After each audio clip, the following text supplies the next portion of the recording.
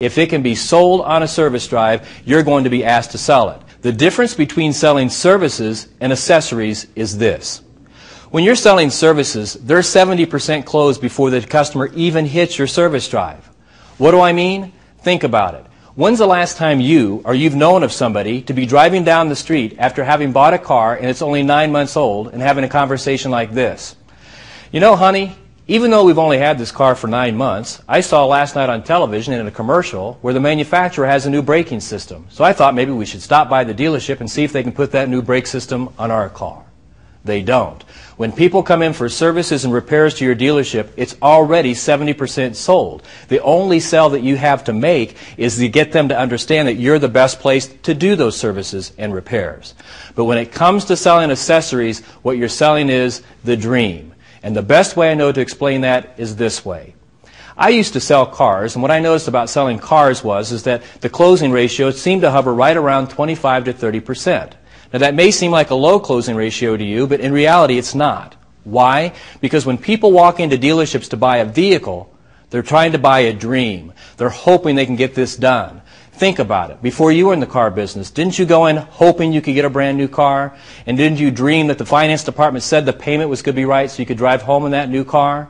Of course you did. Everybody did. You're selling a dream. But when you sell services and repairs on the service drive, what you're selling is keeping the dream alive. When they come in again for the services and repairs, they're already sold. And you should have a 70% at least closing ratio on those. But when it comes to selling the accessories like the moonroofs, the sunroofs, the chrome wheels, the TVs and everything else, now you're back to selling the dream, and it will take a different closing style, forcing you to learn how to become a different salesperson. That's one reason for the change.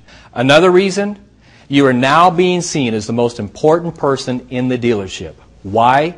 It's finally hit everybody from the manufacturer to the dealers to the department heads and everybody else involved that you talk to more people in a single day than anybody else does in that dealership in a week.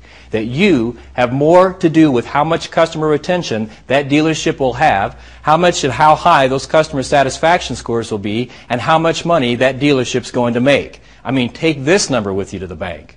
Do you realize that a service advisor that writes up just 15 repair orders a day will generate more gross income for a dealership than a salesperson does that delivers 30 units in a month?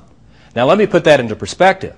I've been in the car business for over 25 years. I've sold cars and I've taught people how to sell cars, and in the process I've worked with thousands of car salespeople. And during that same amount of time, I've only met seven salespeople that can consistently deliver 30 cars a month in and month out, year after year, regardless of the economy, weather, or worldwide events. But during that same time, I've worked with thousands and thousands of service advisors that write up at least 15 repair orders a day. Your day has come. Again, you're now being seen as the most important people in the dealership by the manufacturer, the dealer, the department heads, and everybody else involved.